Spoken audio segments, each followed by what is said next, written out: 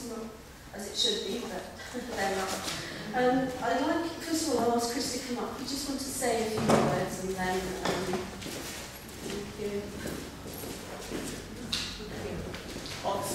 just a quick advertisement, get that out of the way. You might have a commercial break with the facility. It's actually a few years ago, I wrote a book on Psalm 26, which is sometimes Living in Heaven's Light. It was published earlier this year, they're fairly fresh off the press. Normal price is £8, we'd like one £5. I could leave some here, but I've got a few with me. But please come and see. My wife will act as my business manager this morning. The other announcement is that the Waterside Food Bank is looking for drivers.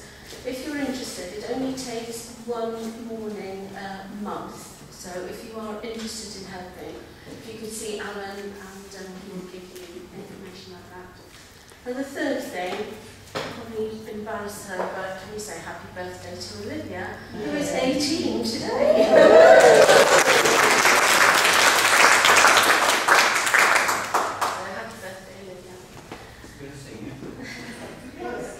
Come then.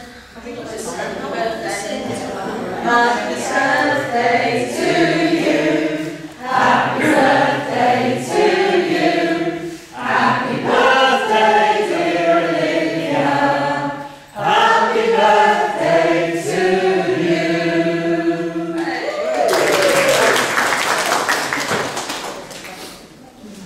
So, not only is it someone's birthday, but it is also Father's Day.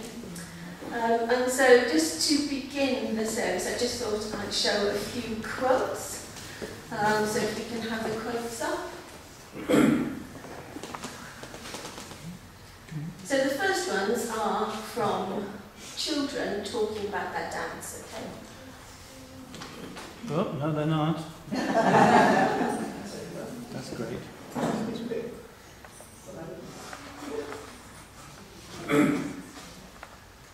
This is embarrassing. So, anyway.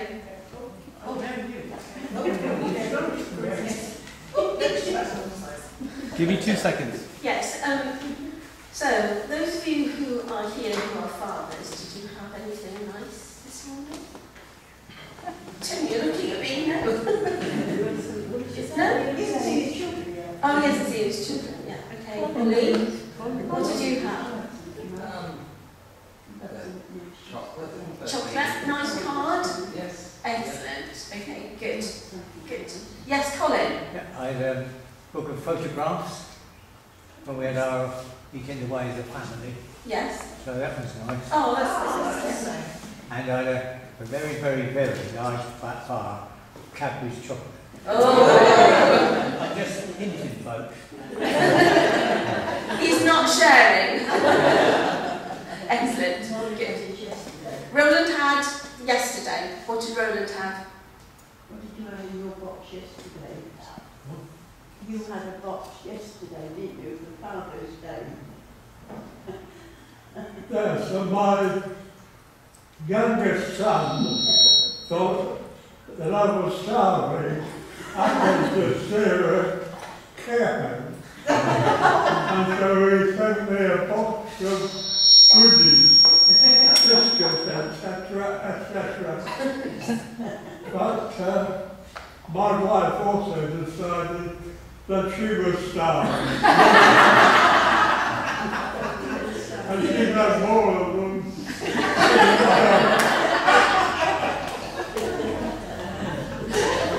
I'm correct, sir. She's only had one, she said. Well, you know. Okay. We'll come back to the PowerPoint in a minute when we can. One thing is certain, I know people don't really, Father's Day, it's one of those things where people spend money, sometimes it's called Hallmark Day, but one thing is certain is that we all have a physical father. But we also have a heavenly Father who is more than we could ever imagine to us, if only we could acknowledge him. And in Psalm 119, 3, verses 1 to 18. I'll just read these.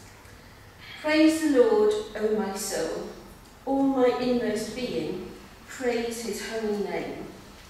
Praise the Lord, O my soul, and forget not all his benefits, who forgives all your sins and heals all your diseases, who redeems your life from the pit and crowns you with love and compassion, who satisfies your desires with good things, so that your youth is renewed like the eagles. The Lord works righteousness and justice for all the oppressed. He made known his ways to Moses, his deeds to the people of Israel.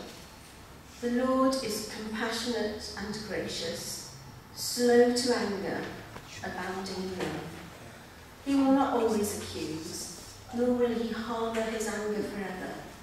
He does not treat us as our sins deserve, or repay us according to our iniquities. For as high as the heavens are above the earth, so great is his love for those who fear him. As far as the east is from the west, so far has he removed our transgressions from us. As a father has compassion on his children, so the Lord has compassion on those who fear him. For he knows how we are formed. He remembers that we are dust. As for man, his days are like grass. He flourishes like a flower of the field. The wind blows over it, and it is gone, and its place remembers it no more. But from everlasting to everlasting, the Lord's love is with those who fear him, and his righteousness with their children's children, with those who keep his covenant and remember to obey his precepts. What an amazing God we have. Amen. Let's stand to sing. You can't do anything You've got else. quotes now.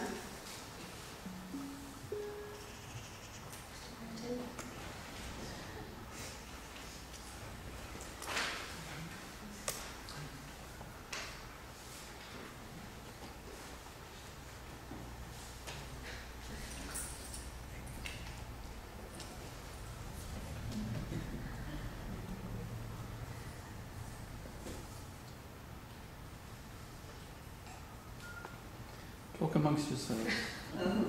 We will get back on to it.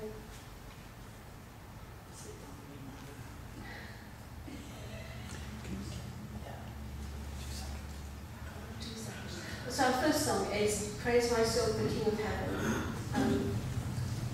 And the last verse says, Father-like, he tends and spares us, where our feeble frame he knows.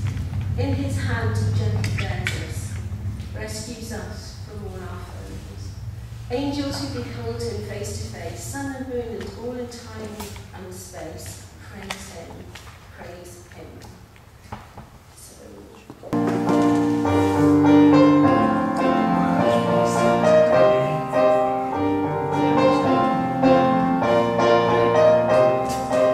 Praise my soul, the King of heaven, to his feet no tribute bring, ransomed, healed, restored, forgiven, forevermore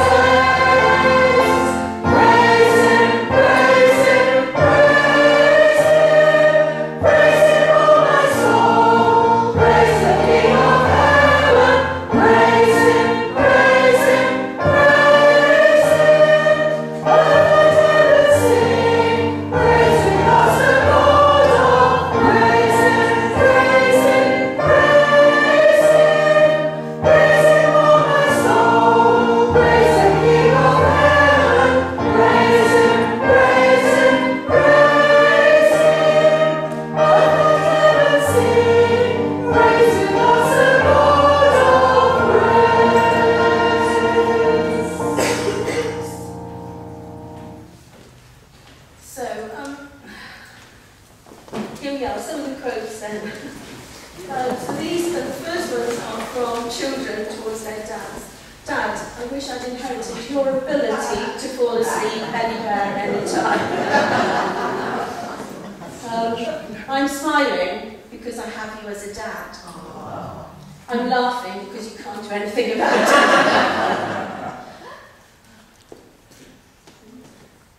Dad, thanks for saying yes when Mum said no. I wouldn't trade my dad for anything. Then again, no one has offered me anything yet. My dad taught me everything he knows. That's why I know nothing.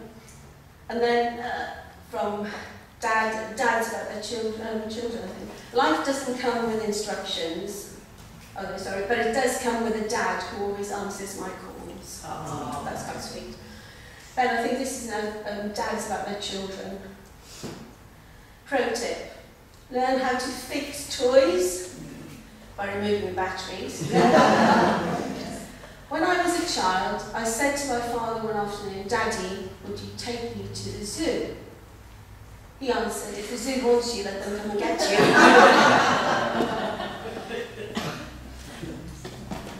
Raising children is the only job where you work 24 hours a day and it actually costs you money. The key to being an awesome dad is aging without maturing. I think that is it. So just a few quotes there. You know, the kind of relationship we have or had with our physical father varies, especially these days, which is rather sad. But one thing is sure, I'm sure we all want or have wanted to make our parents proud. And the question I ask myself is, we've read about our Heavenly Father, and I just ask myself, do I make my Heavenly Father proud? Is he pleased with me? Do I obey him? I know I fail him so often. Things I say, my attitudes, and yet I know he still loves me no matter what. So let's sing, Father in heaven, how we love you.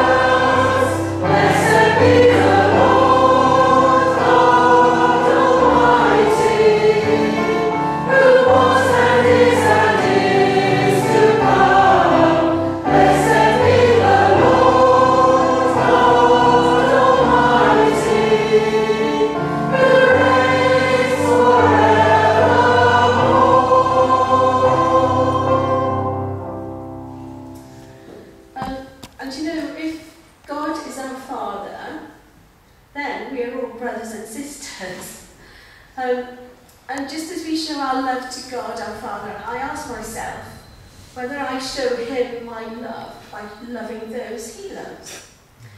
And as we sing the next song, which talks about God making time for each one of us, we should be encouraged to show each other our love and gratitude, not just if we still have fathers or parents around, but to everyone who crosses our paths.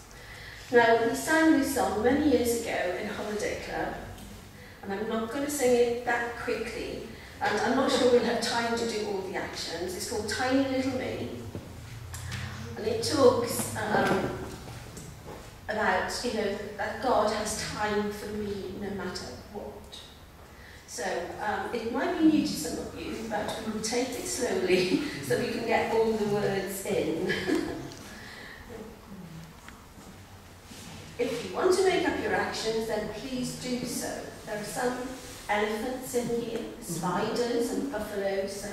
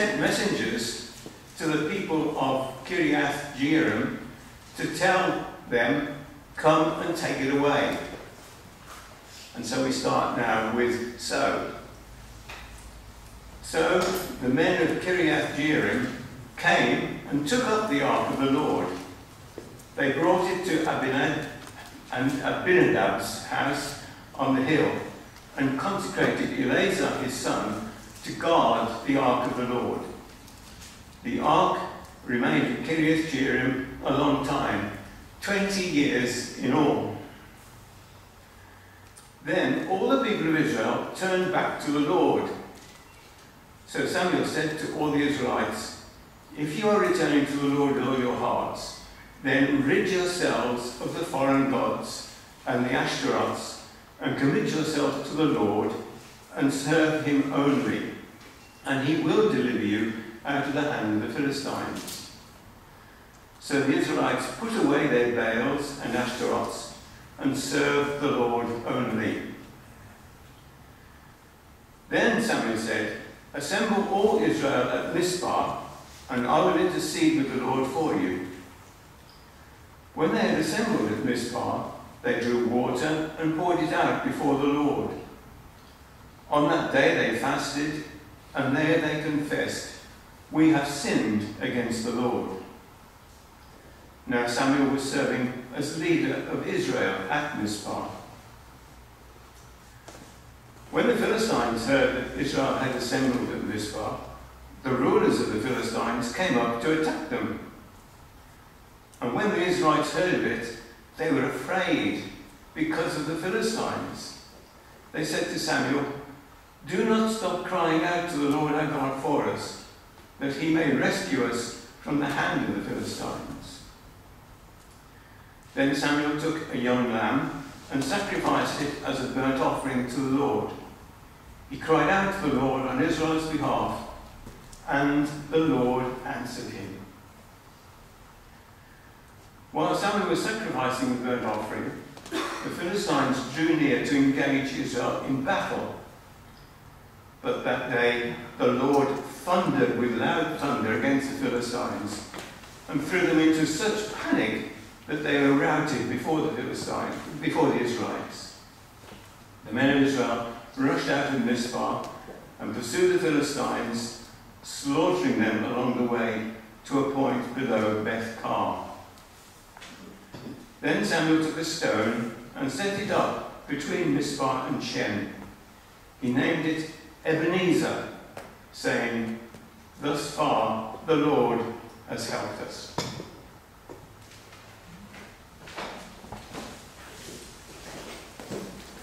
Thank you, Charles.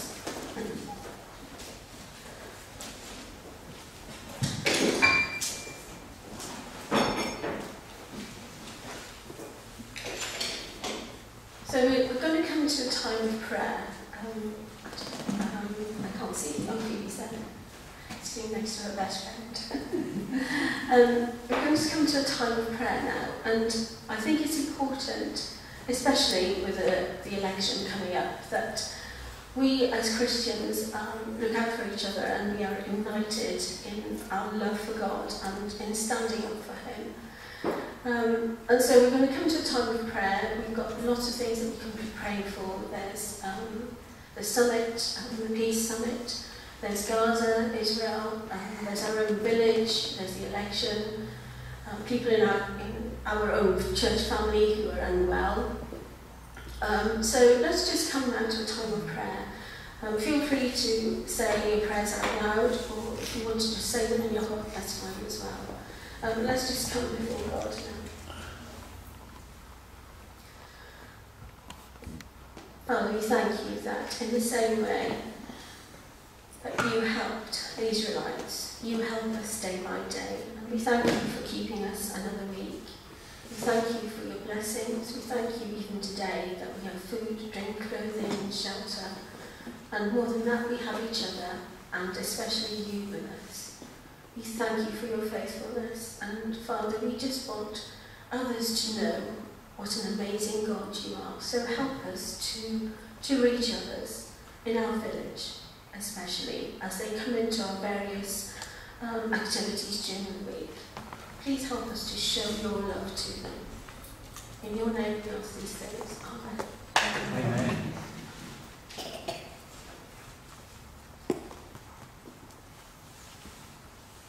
Heavenly Father, we just thank you that we have this wonderful privilege of meeting together in a fellowship of believers. And God, just thank you that it strengthens me so much to come on a Sunday and have fellowship, to hear your word, to sing your praises,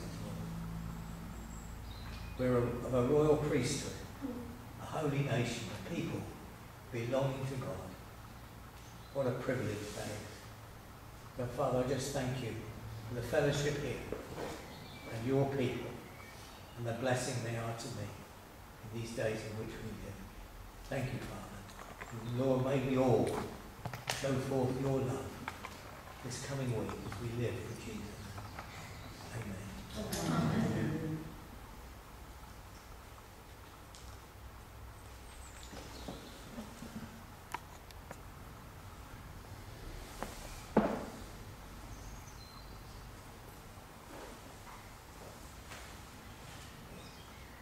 Yes, Lord, we pray for Colin. We can pray for him in his good days and his bad days. And we do pray that this treatment may be successful, please. Because we ask it in your name. Amen. Amen.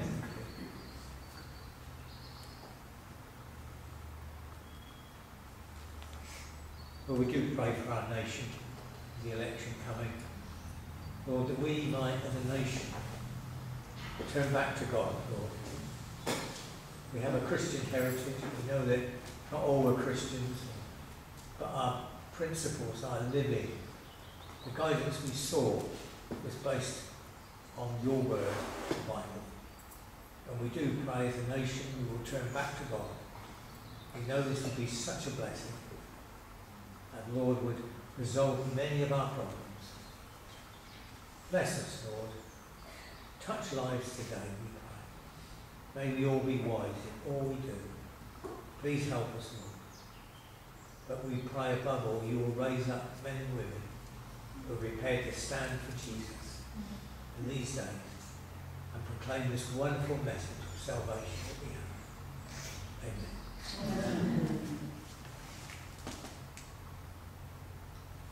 Heavenly Father, I would like to pray for a number of businesses in Hyde that have really been vandalised quite significantly in recent days and weeks. It must be so disheartening when you've worked so hard for something and then within minutes something has been completely destroyed. Lord, we pray for those people and we pray for them as they try to resolve the issues and have to spend a lot of time clearing up and then contacting insurance. We pray, Lord, that that would go smoothly for them. And Lord, we pray for those who have done this, Lord, and maybe it just shows a reflection of the stretch on many services in this country, Lord. And with that, we pray for those who want to be in power, Lord, that they would really be aware of the needs of our country and to really not make maybe shallow promises, but Lord, really think about what this country needs and how these problems need to be resolved, Lord. Amen. Amen.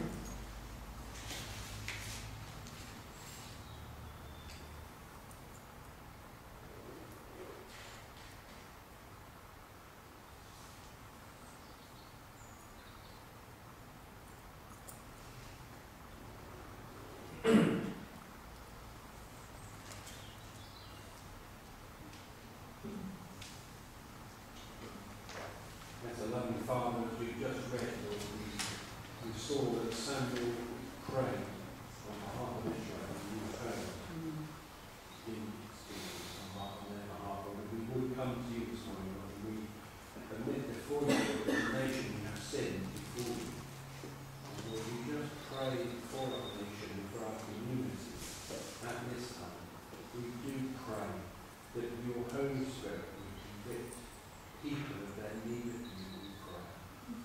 Lord, we pray for us as a small church here in this village, Lord, that you will just continue to use our witness here. Lord, we pray that we will be a bright light, a candle on a hill that people can see. Lord, they will see your light and they will respond, we pray. Lord, we pray for every activity we do, either as individuals, Lord, community or as a church together. And Father, as we seek to serve you, we pray that you will bring light and salt and just power into those circumstances, Lord. Lord, we thank you for those people who we have helped as a church over the years, Lord, whose lives have been transformed. And Lord, we desire to see that more and more. We pray particularly for things that are affecting this community at this time.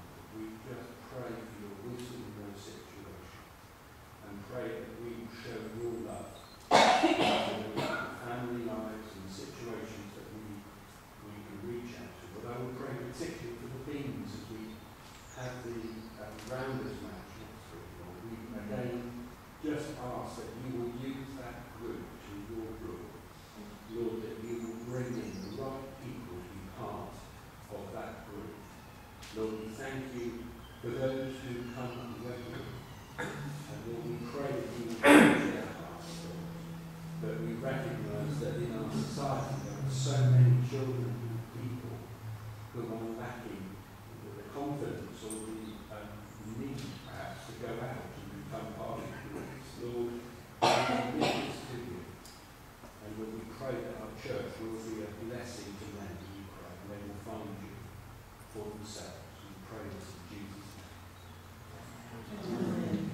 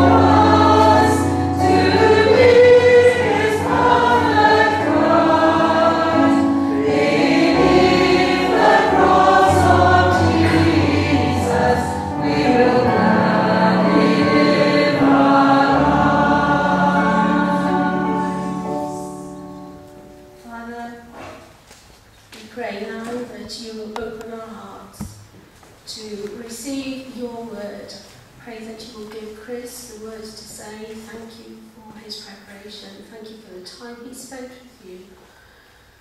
I pray now that you will speak to each one of us, Father. In your name we ask this. Amen.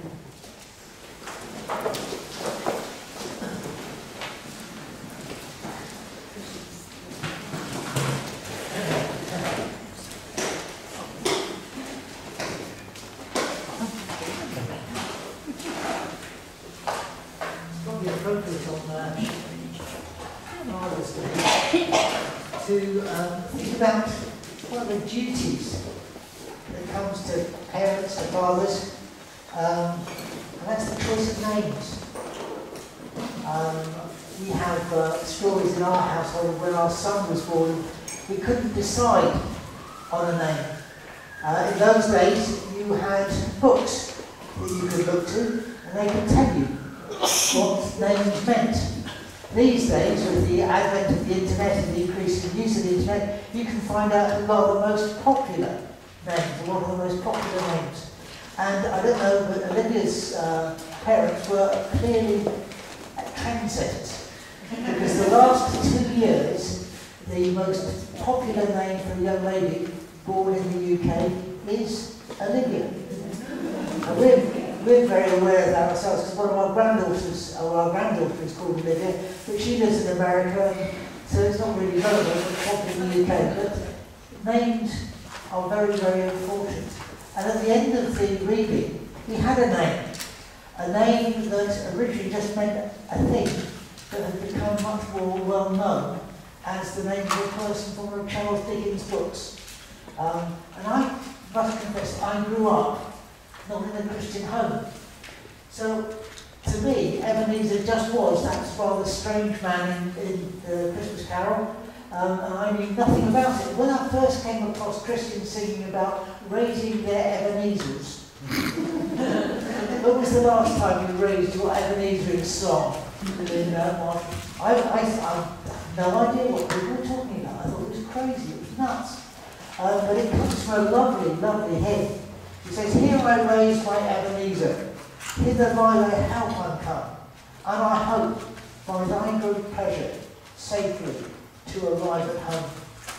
Jesus sought me when a stranger, wandering from the fold of God. He to rescue me from danger, interposed his precious blood." I was reading this passage and that name came up again as I was reading it a few weeks ago. But it wasn't the name that grabbed hold of me, it was the number. I don't know if you saw that in verse 2. It was a long time, 20 years in all. I want to do this morning is look what happened. Well, actually, I've already had half my sermon taken away from me this morning, so thank you. It's also dangerous, something does a reading for you. You introduced it so well. Much of the preparation's already been done with. We'll look at that again. Then we're going to look at what happened in that 20-year period. Then we're going to look at what happened afterwards. And as we were rightly reminded, the soul does lead us back. Lead us back. Let's again use a bit of Charles Dickens. In one of his books, he talks about the best of times and the worst of times. Well, actually, for the people of Israel, it was the worst of times, and then potentially the best of times. The worst of times, a time when they were at war with the neighbours, the Philistines, a time when they had a cunning plan. If you go back to chapter 4 and verse 3, they say, "Let us." Why did the Lord bring defeat upon us today before the Philistines? Let us bring the ark of the Lord's covenant from Shiloh, so that it may go with us and save us from the hand of our enemies. The idea that having the symbol of God's presence, would somehow give them extra strength, extra victory. It seemed like a good idea, but sadly it turned out to be their idea. It wasn't God's idea.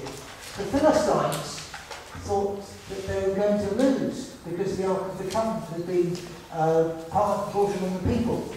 And so in chapter 4, verses 7 and 8, and particularly verse 7, when they learned that the 6 and 7, when they learned that the Ark of the Lord had come into the camp, the Philistines were afraid. And God has come out into the camp, they said. We're in trouble. I like the New International. It says, God has come into the camp. Oh no! Nothing like this has happened before. We're doomed. And for those of a certain age, you have images of Dad's army and doomed. They weren't. Because the people of Israel hadn't consulted God. They just thought it was a good idea. And it wasn't God's idea. And so they suffered defeat, they suffered disaster, they ran away. And the Ark of the Covenant was taken into captivity. And then we have a second name. Towards the end of chapter 4, a name to make the glory of part from God's people. The leader of the people, Eli, died, his 2 sons were killed, and one of his daughters-in-law gave birth. And in chapter 4, verse 21, the glory has departed from Israel, so she named the boy Ichabod. Again, probably never going to be one of the top 10 popular names in England or in any other country around the world. And that's where they ended up. Total disaster. They lost that symbol of God's presence. They lost they were defeated. They were in rout. But God had not left them. And so chapter 5 and 6 remind us that God was still involved. God was still caring for his people.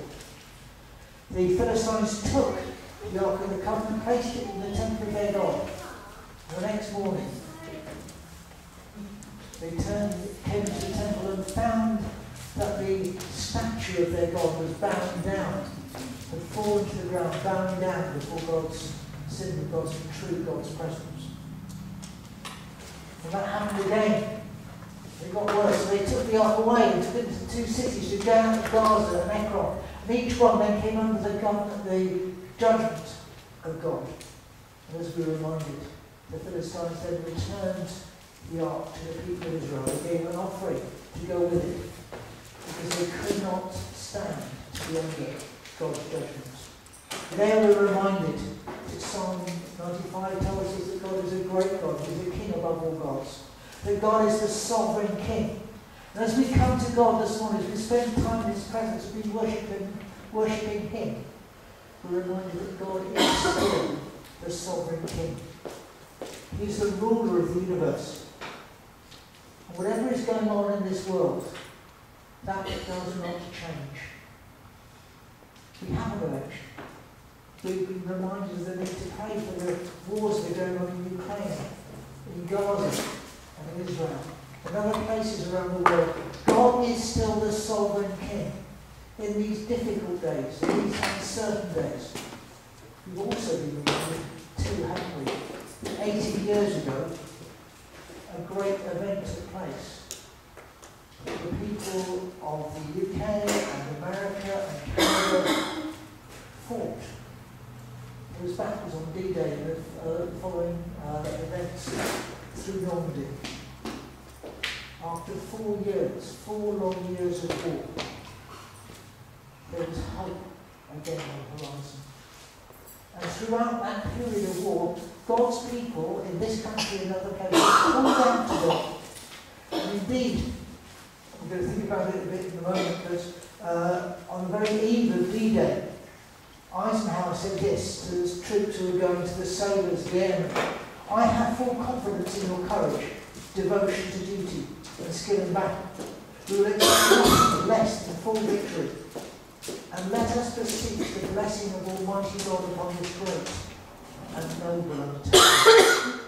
They trusted that God could bring victory out of what had appeared to be disaster. And God brought victory there to the people of Israel. The Ark of the Covenant was returned. We're reminded that God is the sovereign king, but also that he is the one who remains involved in the world of his making. He's not aloof. He's not far away. It's interesting coming into a school situation. I remember some years ago going to an exhibition of school, children's religious art in Winchester Cathedral. And we're looking around, and there was that hoary old caricature. God sitting on a cloud, divorced, away from the world of his making. But this is a passage that reminds us that God is involved. He took the initiative.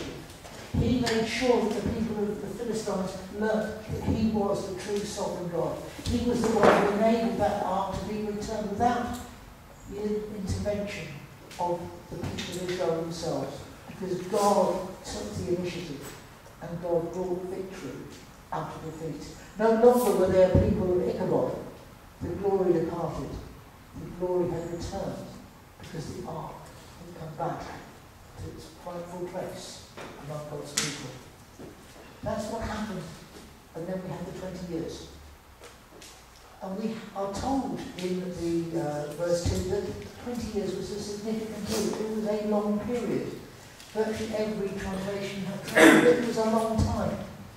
Now, some of us are getting a bit older, and the years do seem to fly by a bit more than they used to. But 20 years for all of us is a long time.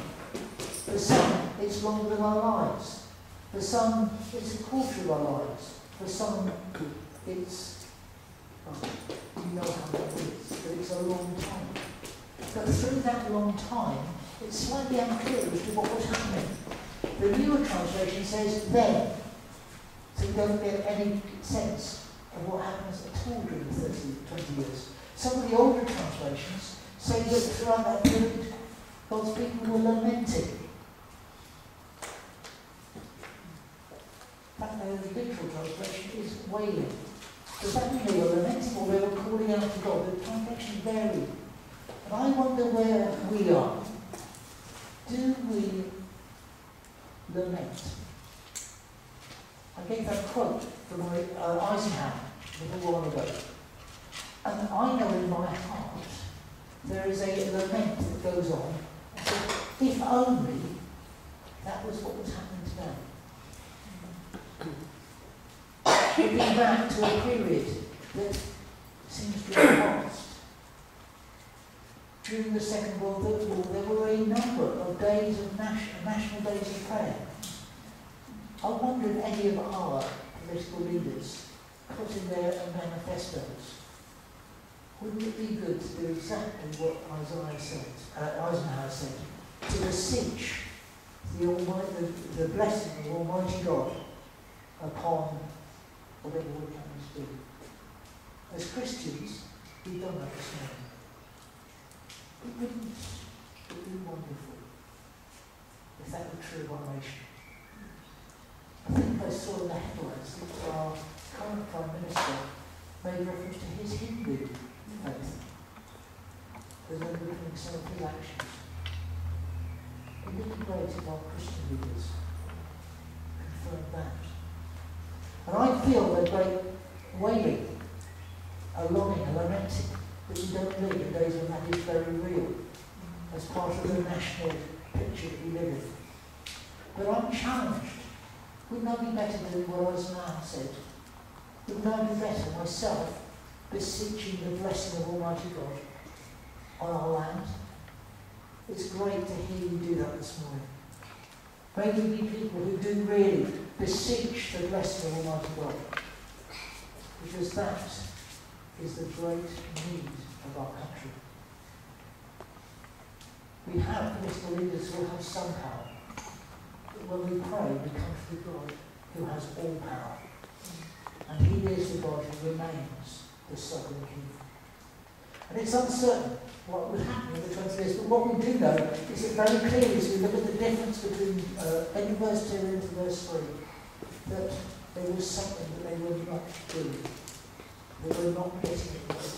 And that was dreadfully sad, because God had won a victory for them. God had brought the ark back. God had given them so much to look forward to, and yet, and I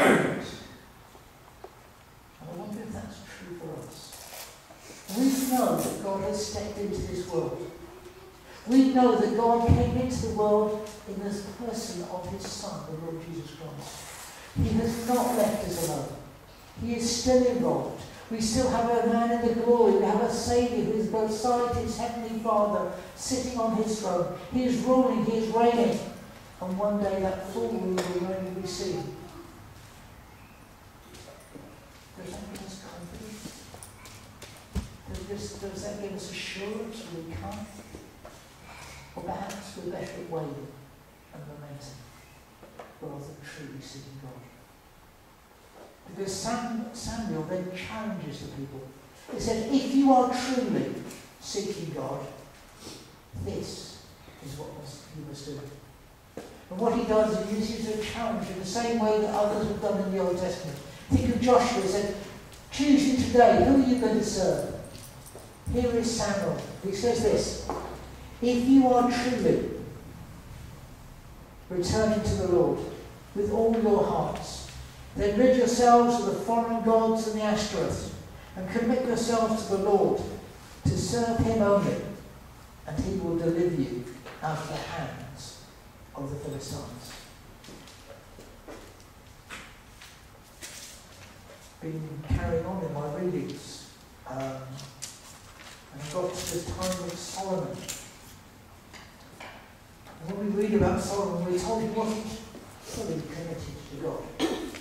Unlike his father David, I think if any of you have been to a walk through the Bible, they talk about David being wholehearted and Solomon being half-hearted. And that's what the people were like.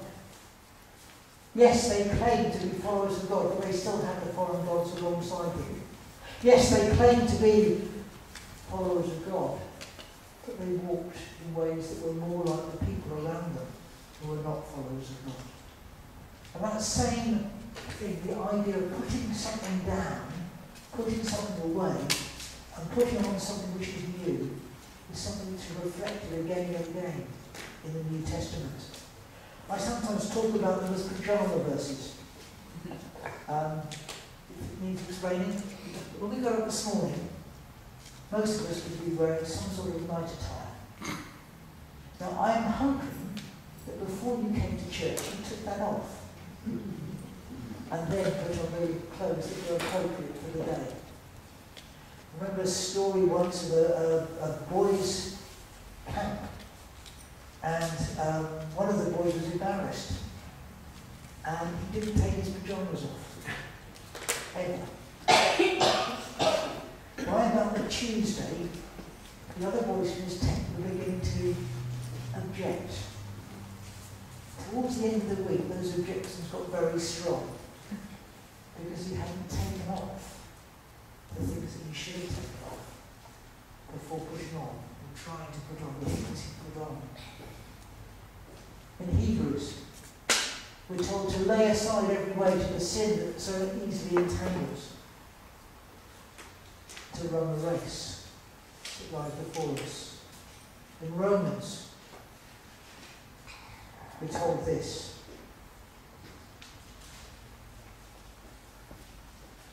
So it's in Romans chapter 13.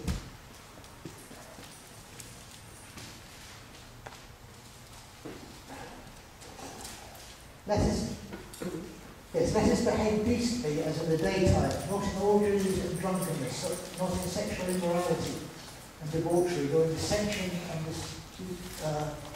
disputing. Rather, clothe yourselves with the Lord Jesus Christ, and do not think about how to glorify the desires of the sinful nature. I wonder what our lives are truly like. Are we people who are wholehearted in our passion to follow Christ? Or do we have around us things that make us draw us away from Christ? Things that are effectively foreign gods. They may be gods of pleasure. They may be gods of possessions. They may be gods that make us want to look good in other people's eyes. Or are we so determined to take away everything other than the things that will allow us to follow Christ and follow Him wholeheartedly, totally, utterly committed to Him?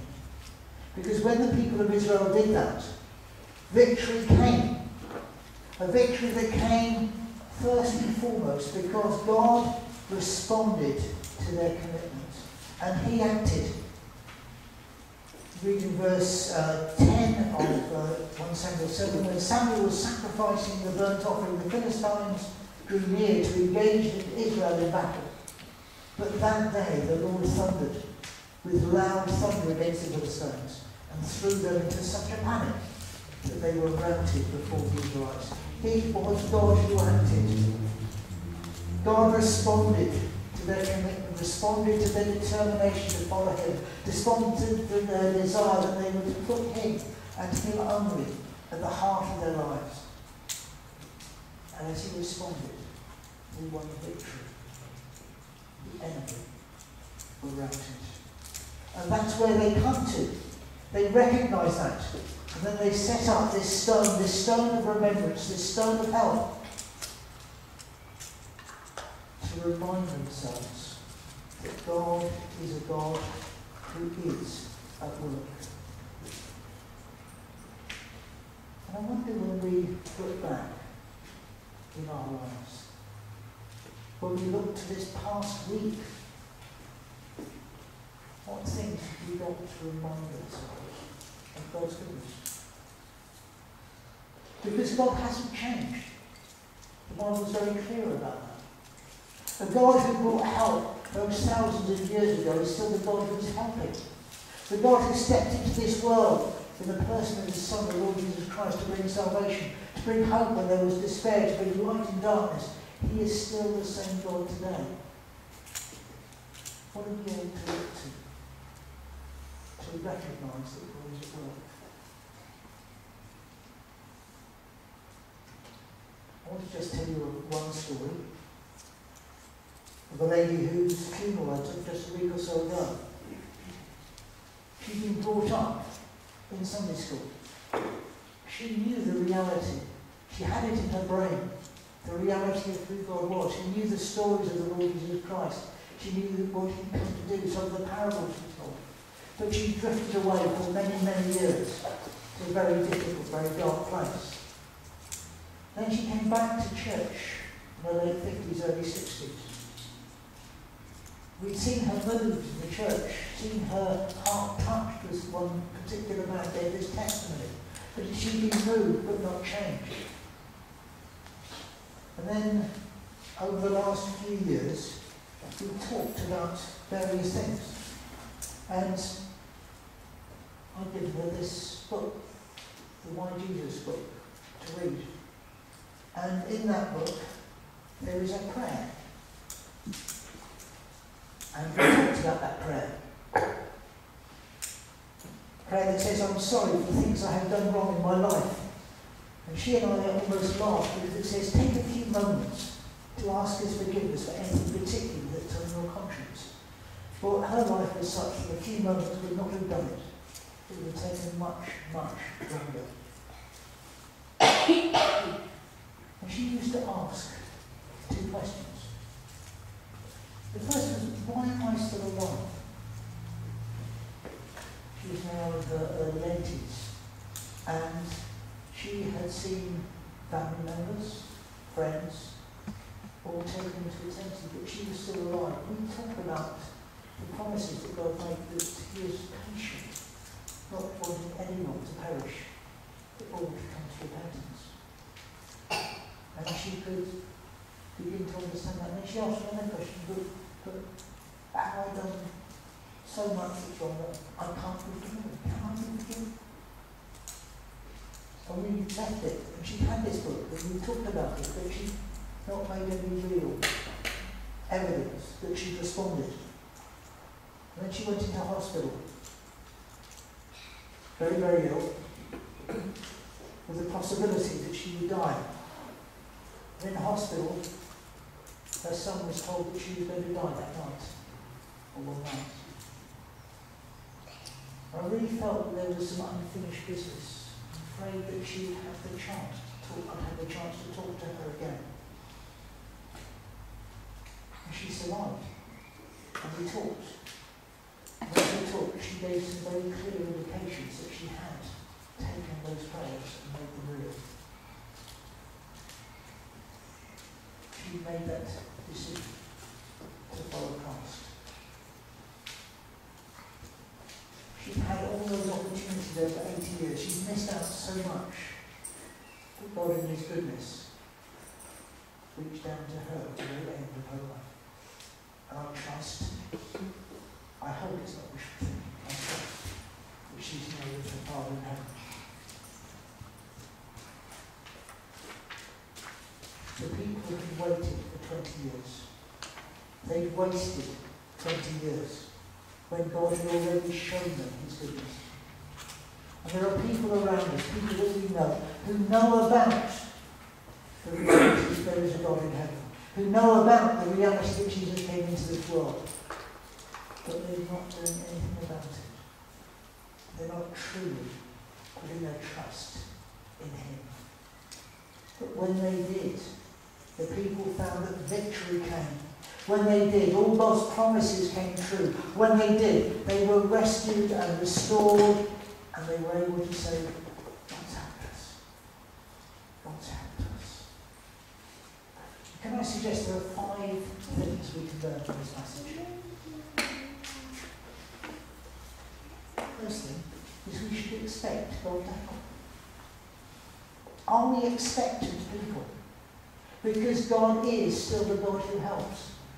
We should expect to be able to say, I can remember how God helped me then, and I remember how God is helping me now. And I should expect to be able to say, I can remember and I can look forward to God, how God is going to help me in the days that lie ahead.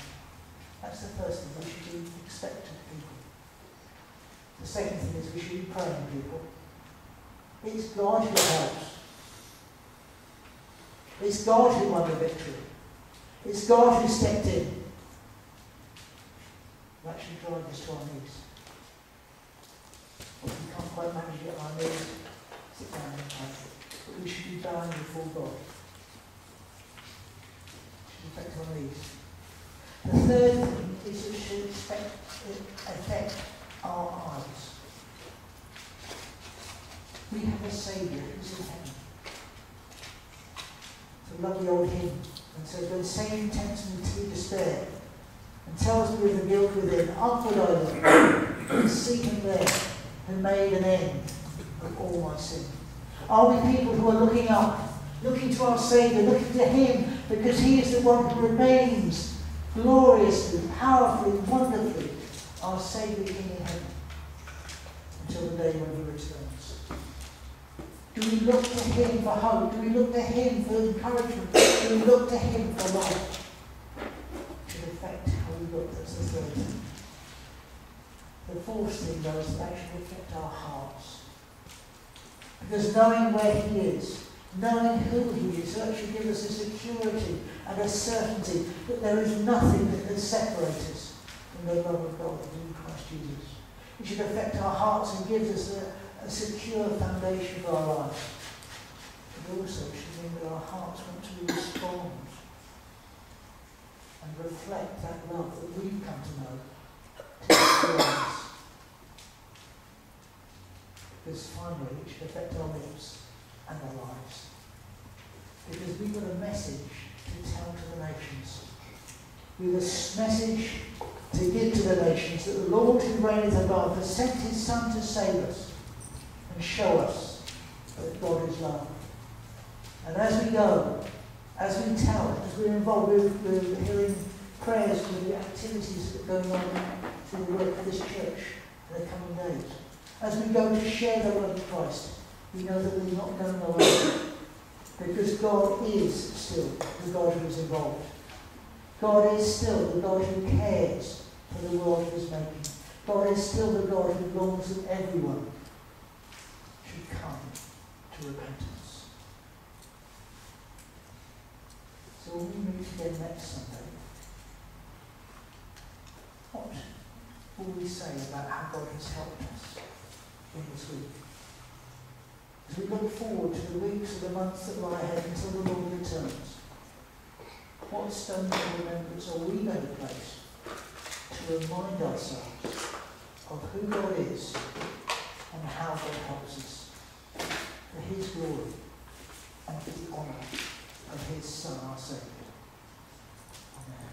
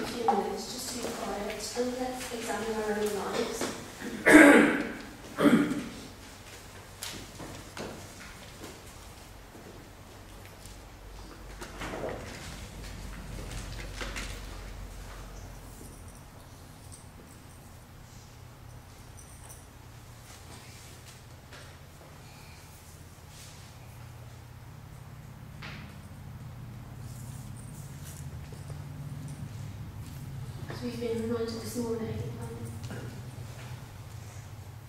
God is in control, but we also need to make sure that we are right with him. We might know of him, but do we actually know him personally?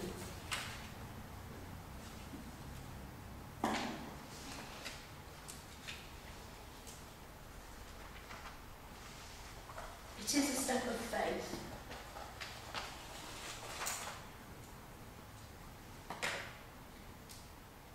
But God loves us so much, and He doesn't want anyone to perish. So let's just make sure that we are right with Him this morning.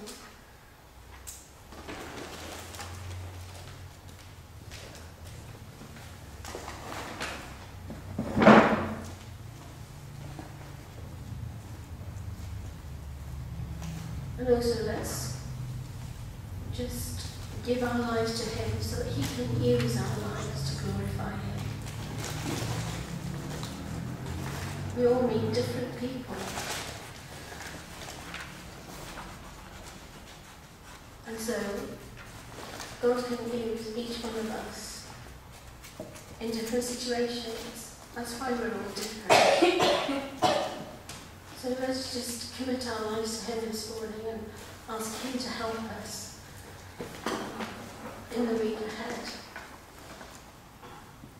Unless He comes or calls us home in the meantime. So Father, as we are here, our heads bowed before You, because You are the Almighty God. Father, forgive us for the times when we have let You down. Thank You that You still love us no matter what. And help us by Your Spirit to live our lives according to Your plan for each one of us. It will be different for each one of us, and we thank You for that. Help us to just show Your love to others as we meet them this week. We ask all of this in Your name. Amen.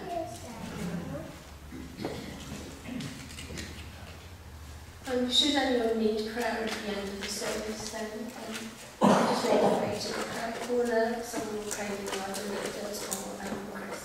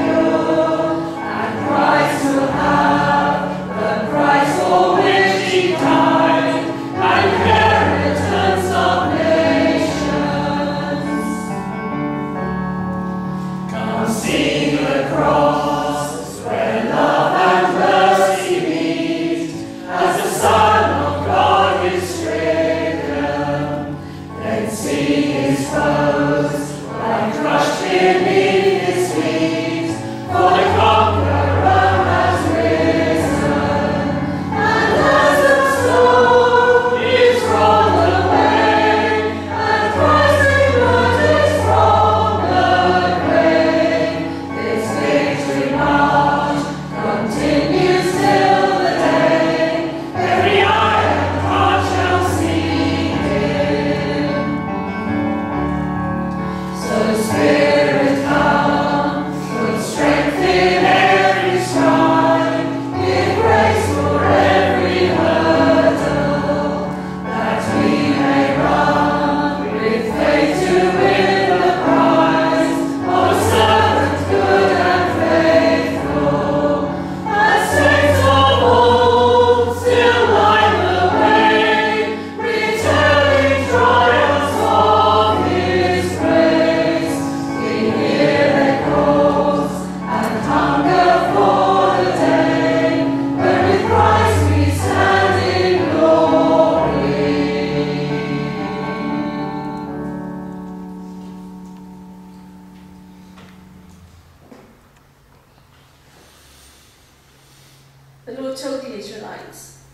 have loved you with an everlasting love. I have drawn you with loving kindness. Well, this morning we read, this far has the Lord helped us, and he will continue to help us. So, Father, we just thank you for what you've said to us this morning. Pray that you will give us your Spirit to go out in strength and in power to live our lives. For the glory belongs to you. Amen. Amen. Phoebe's going to bring a few things round to the men in our midst.